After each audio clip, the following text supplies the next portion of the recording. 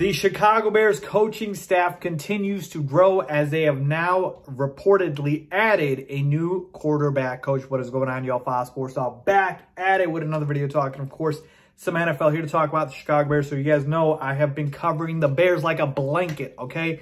Giving you guys all of the latest with regards to the coaching hires as well as everything else. So all I ask you guys to do, make sure to hit that big red subscribe button down below, guys. Best way to support me on this channel, do that. Follow me on my social media platforms. And guys, please, I implore you, hit the notification bell down below. Wherever it is, down below, hit it so you are notified every time I drop these videos. I'm trying to get you guys the latest and greatest information as quickly as possible. So hopefully you guys appreciate that. And yeah, support me by doing that. So let's talk about this. All right, let's get down to it. The Bears are hiring Andrew Janocko, and I hope I'm pronouncing his last name correctly. I hope I'm doing justice to it. Andrew Janocko from the Minnesota Vikings as their new quarterbacks coach. Now, he was the quarterbacks coach for the Vikings last season, so he's taking the same position with the Bears, the rival Bears for the Vikings. And let's talk about Janocko and whether or not this is a good hire. And let's start by saying this. He does have ties to the offensive coordinator for the Bears in Luke Getsy. They actually have ties, fun fact, back to Pitt.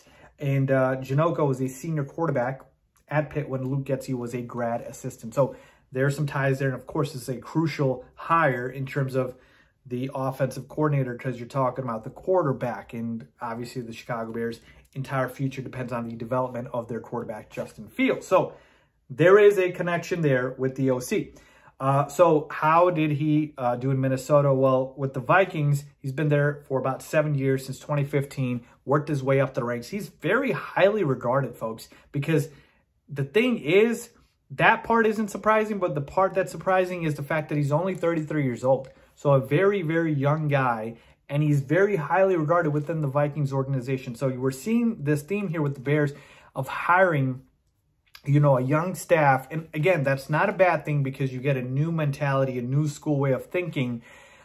But obviously the downside sometimes is the lack of experience, but he's got a decent amount of experience here, right? 7 years with the Vikings, and he's worked his way up the ranks all the way up to quarterbacks coach. And he's got experience on all levels of the offensive side, right? Coaching receivers, coaching the offensive line. Like, there's a ton of experience here. And he is very, like I mentioned, highly regarded with the Vikings.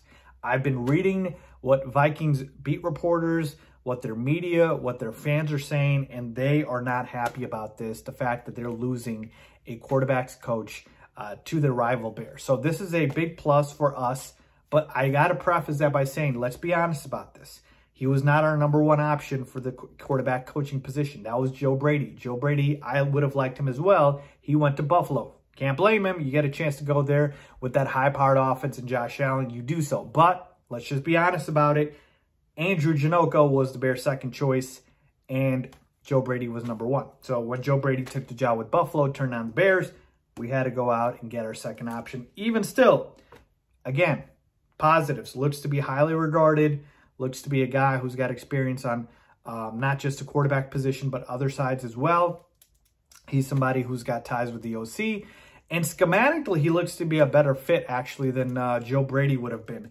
Not to say he'll be better than Joe Brady. We actually don't know that yet, but that is what I am sensing and seeing in terms of the report. So overall, folks, the staff is coming together pretty well. You know, I'll make another video highlighting all of the different positions that we've hired and what's left to hire. But yeah, man, we got it down now. The quarterback coach is there. I think this is a solid hire. Again, a lot of solid moves. Nothing that's, you know, hitting it out of the park. But there's always a potential for that, okay?